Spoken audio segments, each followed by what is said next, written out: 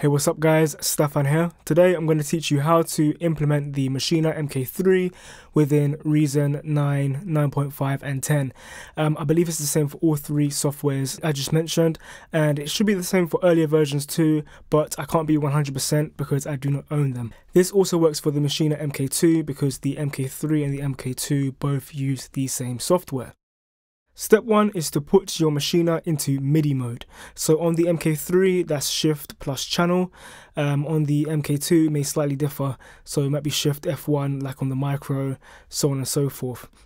And then we need to change the pad page to pad page D, D for delta. On the MK3 it's as simple as pressing the D pad. On the micro you hold the group button and then press the 16th pad.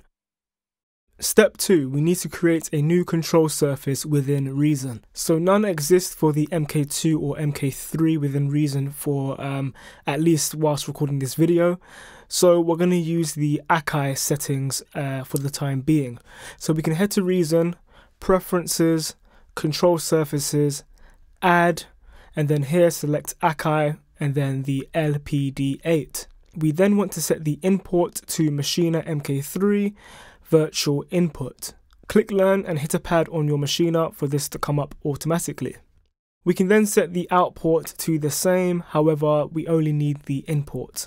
And finally, step 3, inside of Reason add a new Maschine 2 plugin, add your drum group, click on this icon here, select group, input and change the key mode to drum kit. And we're good to go.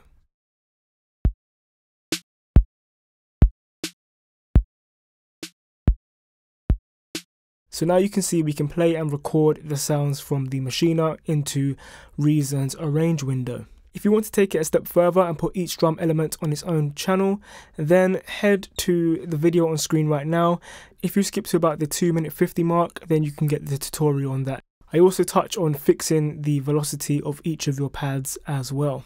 Alright guys, I hope that helped. If you have any questions, be sure to put it down in the comment section below. I've been Stefan, and as always, happy beat making.